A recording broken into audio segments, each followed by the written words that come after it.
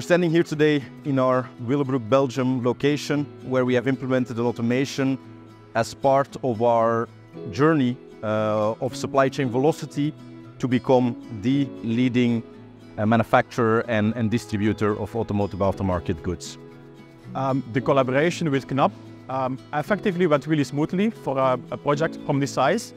The main elements from that cooperation really were the fact that it was a very motivated and dynamic workforce, as well as easy access and engagement from senior management. Basically, the new Knapp system is what we call the good-to-person system.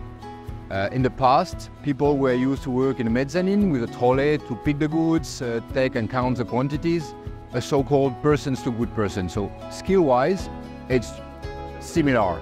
However, with the velocity of the ASRS system, they don't have any movement anymore to refresh their mind. So they need to be much more focused to what they do, what they count. So we also had to adapt, let's say, the experience of our team member, and we increased the rotation of the people. Today, people are only working 4 to 5 hours to the Knapp ASRS system, while in the former zones they were working 8 hours a day.